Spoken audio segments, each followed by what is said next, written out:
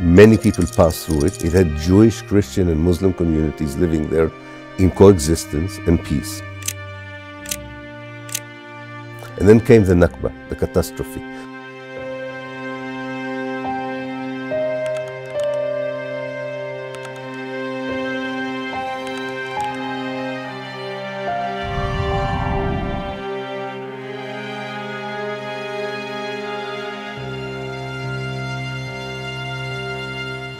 So from the very first moment in 1948, the Strip was a huge refugee camp under pressure in unbearable conditions already in 1948. Of course, things became even worse after Israel occupied it in 1967, and even worse since 2007 when the siege on Gaza began. And then the 17 years of siege that included 4 bombardments of Gaza, which is probably what most young people in Gaza know, since many of them are in the early 20s.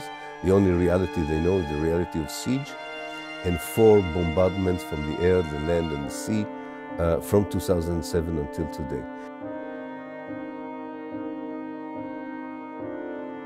This is ethnic cleansing which has turned into genocide. So from my perspective, what's happening now in Gaza is far worse than what happened in 1948. To the leaders of the world, no amount of pressure, no decision by any international forum will stop Israel.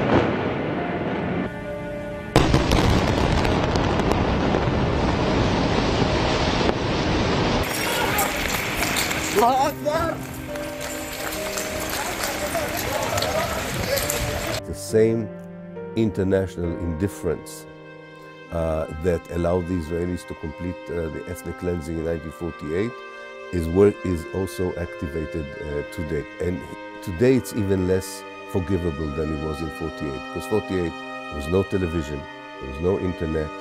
Unlike today, where the genocide is taking place in front of our eyes, governments of the West, of the global north, are fully aware of what goes on, and they refuse to force Israel to accept a ceasefire. The United States and Israel, the 2 major rogue states in the world.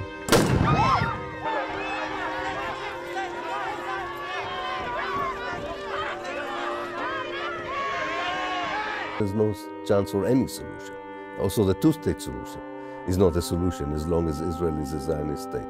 So obviously, when we talk about a one state as a vision for the future, we understand that it has to go through the de-Zionization of Israel, or the decolonization, if you want, of historical Palestine.